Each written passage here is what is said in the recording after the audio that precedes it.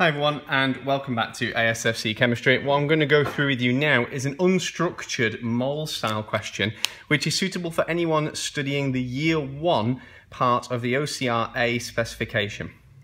So for this one, we can see the question. Effectively what we've got is, if you read through it, there's a metal been dissolved or reacted with a small amount of water.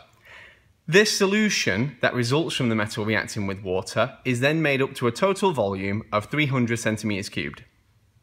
Now, a small portion of that solution, 25 centimeters cubed to be exact, is then reacted in a titration with sulfuric acid, and the volume and concentration of sulfuric acid are known. The task is to find the identity of the group 2 metal M. So let's have a look at, first off, what the question has given us. We're told that the group 2 metal reacts completely with the water, and group 2 metals do react with water. For instance, we know there is an equation of M plus 2H2O, which will react to form MOH2 and some hydrogen gas. We know that that's an equation that takes place.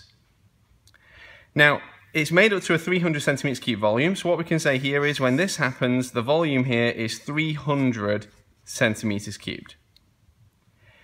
A 25 centimeter cube sample of this solution required 23.78 centimeters cubed of 0.2 mole per decimeter cubed sulfuric acid. So we then take a 25 centimeter cubed portion of that 300 centimeter cubed solution and we react it with sulfuric acid.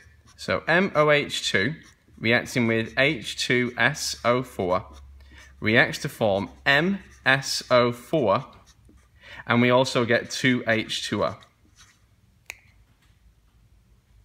We know the concentration and the volume of H2SO4, they're just here, and the identity of group 2 metal M can be deciphered from all this information.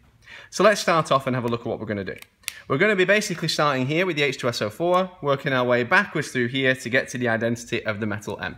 And our final step, if we think about what the last thing is that we need to do, for group 2 metal M, what we should really do at the end is AR equals mass divided by moles. That should be our last step. So that's what we want to work towards.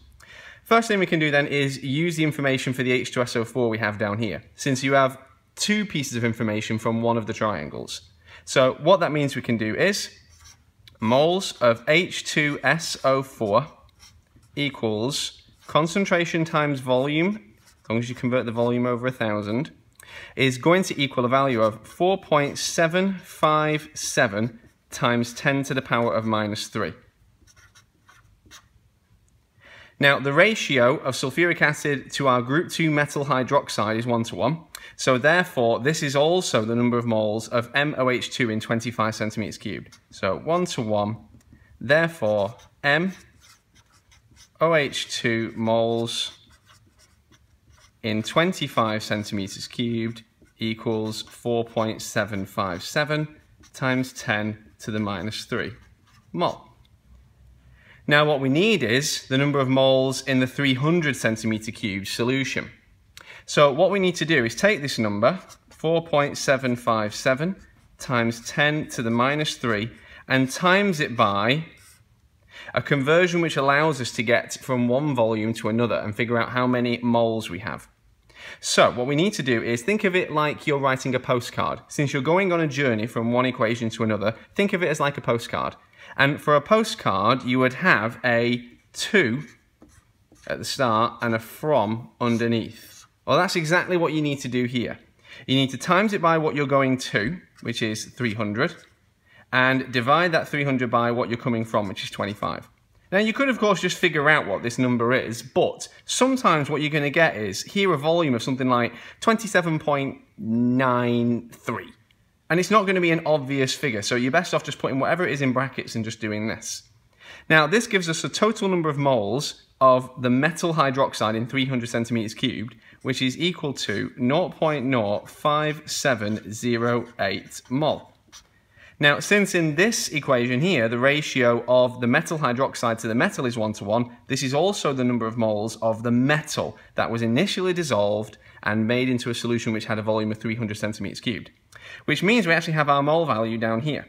So what I can now say is the AR of this unknown group 2 metal is going to be the 5 grams from the start of the question divided by 0.05708, and this is going to give me my final answer here of 87.6. So this is the AR of our unknown group 2 metal, and this is of course strontium, and you can look that up on your periodic table. I hope that gives you an example of an unstructured mole question, how we can write out equations and plan out a journey of what we need to do from one side of all this set to the other. Make sure your working out is nice and clear. You can see mine here is obvious, and I've got to the final answer at the bottom here, but for an OCR paper, remember this will normally go on the dotted line to make it easy for the examiner to mark. I'll leave you to the rest of the playlist. Happy revising.